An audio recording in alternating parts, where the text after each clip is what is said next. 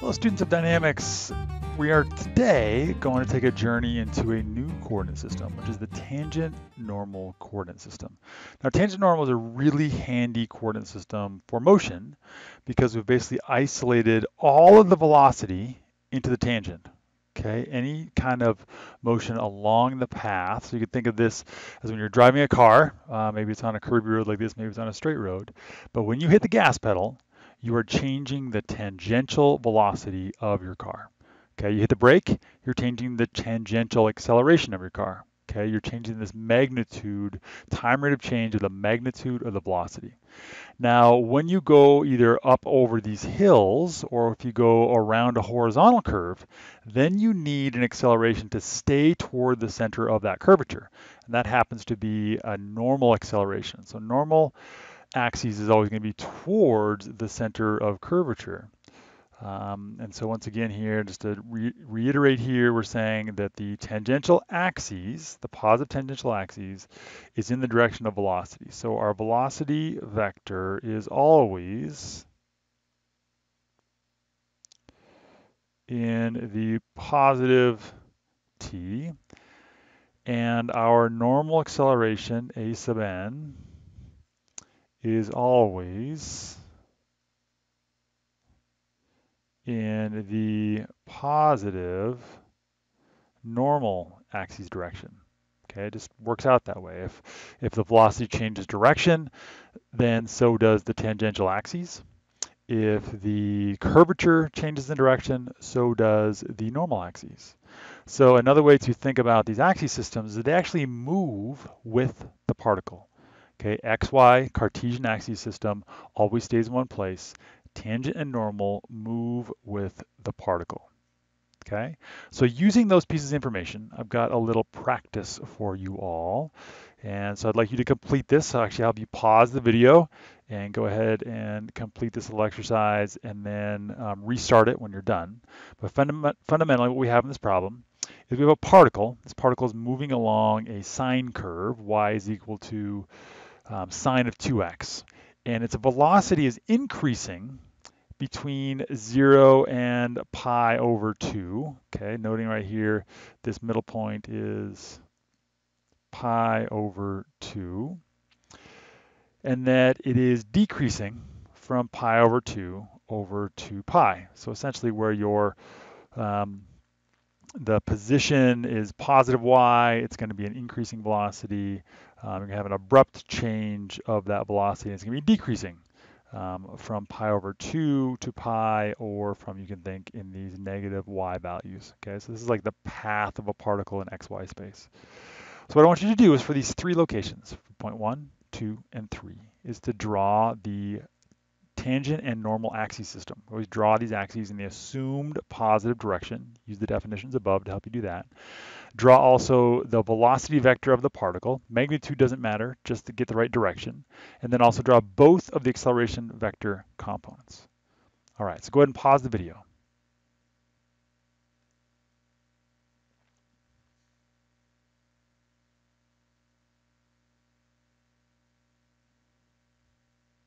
All right, we're back. Hopefully you all drew out this sketch and drew on all these different terms. If you're not playing along with me, if you're not actually doing the work, it will be harder to learn. Okay, so I'll leave that up to you. But for point 1, we know that this particle is moving along this curve, always from left to right. And so our tangent axis is going to be tangent to that curve. Our normal axis is toward the center of curvature, so that's coming back in this direction here. There's tangent, there's normal. Our velocity is always in the tangent direction. So let's get and add that here. So there would be, call this my v1 as a vector, and that my acceleration, we said the particle is slowing down between, it's increasing between 0 and pi over 2. And so if it's increasing, that means that our acceleration is also going in the direction of that velocity. There is our a sub t. Here is our a sub n. Okay, our tangent component and our normal component. Let's do the same thing for point 2. For point 2, particle continues to move along this path. There's my tangent. So our normal axis is going toward the center of this part of the curve. Now our velocity will continue to be in the positive tangent direction. So this will be my velocity at 2.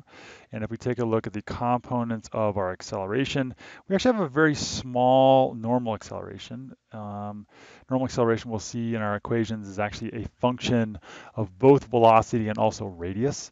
And this is a very broad radius, okay? So it doesn't need a lot of acceleration to stay in this curve. And we said that it is now slowing down, okay? So our tangential acceleration, a sub t, is in the negative tangent direction. And we do the same thing here for point 3. It's gonna be kind of similar to point 2. And we have the tangent axes, the normal axes, our velocity in the tangent direction. This is v3. Our acceleration term still slowing down in the negative tangent, a sub t, and then my normal here, a sub n. And I guess I could have put subscripts in the acceleration as well. So these last ones here could have been a3 sub t or at sub 3. But we'll just leave them as AN and AT. Okay, so tangent and normal axis system moves with the particle. The tangent direction is always tangential to the curve, which lines it up with the velocity. The normal acceleration is always toward the center of curvature, putting it in the positive normal axis direction. And the tangential acceleration is going to flip-flop whether the particle is speeding up in magnitude or slowing down in magnitude. So it turns out that for tangent and normal, just like for Cartesian, we also have unit vectors.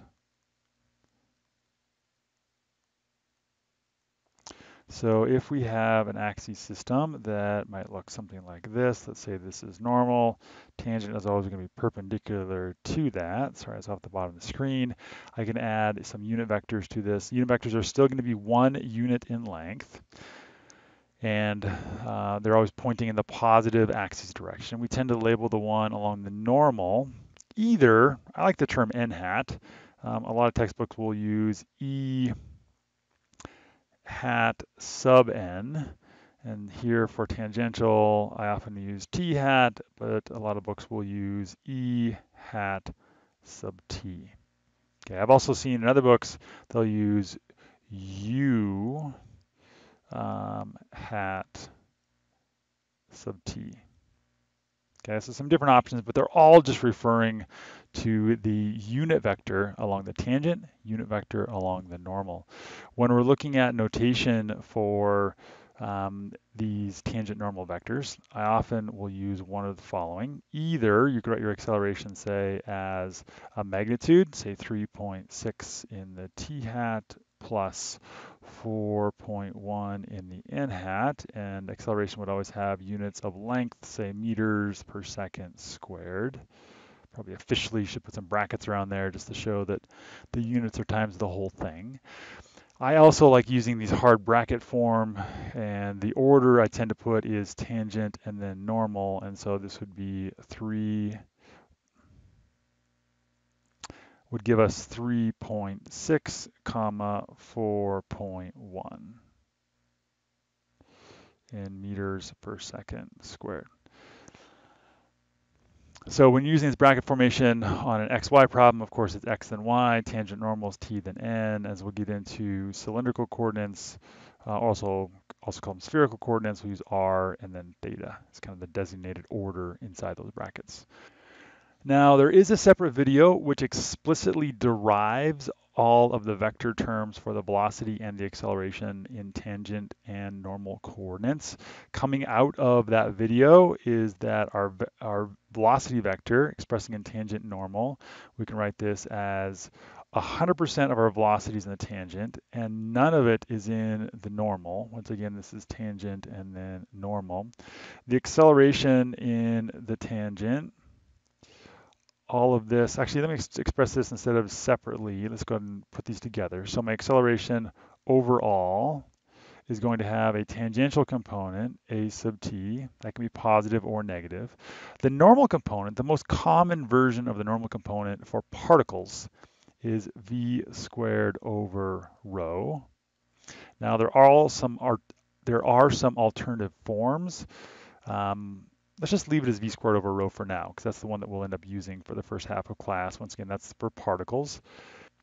There's a number of problems that we end up getting our path expressed as an equation, right? So like y is equal to a function of x for your path.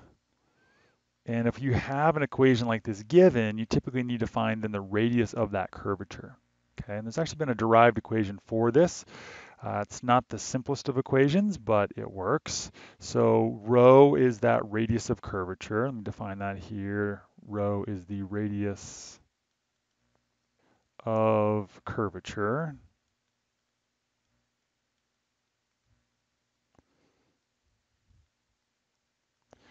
And so rho in this equation is equal to 1 plus the dy dx derivative squared, that entire term raised to the 3 halves divided by, this is like an order of operations practice for you, the absolute value of the second derivative dy squared dx. Okay, so the second spatial derivative of y with respect to x. And so these are not time derivatives. These are just purely, you can think, the one here on the top is the slope, right? The slope of the path. And fundamentally, the second derivative dy dx is actually the curvature of that path. It tells you the concavity. And just noting here that this is the absolute value. So just to give you an application of this equation, let's say that we have the equation y is equal to 0.3x squared. And this is an equation in meters. And we want to find, so we'll say that if we have that equation, we want to find rho at, let's go ahead and move over here, 0.5 meters. Okay, so we have an equation, y is a function of x, and we need to find our radius of curvature at a half meter. So go ahead and computing some of these different terms. Let's go ahead and leave our equation showing there. We can find that our dy dx, the first spatial derivative with respect to x of that equation, is going to equal 0.6 times x. Now we could go ahead and compute that at this x is equal to 0.5 meters by plugging in the 0.5 and end up with a value here of 0.3, right? So that's the known value at 0.5 meters. The second derivative, d squared y divided by dx squared, that is going to equal the derivative of 0.6 dx. So that's just going to be 0.6, just that coefficient remaining. And we don't need to plug anything in there because it's just a constant value, so 0.6. So plugging all of these values into our equation above, I'll just go ahead and write it up top here. We can have that rho at 0.5 is equal to 1 plus 0.3 squared, all of that raised to the 3 halves, divided by 0.6. And because 0.6 is already positive, we don't really have to worry about the absolute value, but this equals 1.897 meters. Okay, so this would be your answer. Sorry, a little bit out of order here, but there's your answer for the radius of curvature at y is equal to 0.3 times x squared. And if you take a look, there's a link in the description below on YouTube of a GeoGebra interactive that lets you play around with one of these sine curves. You can see how the radius of curvature changes in size as your particle moves along that curve. Hopefully this was a quality introduction to tangent normal motion and how the tangent normal axes work, finding a radius of curvature, and a series of other pieces. And I hope you have an awesome day.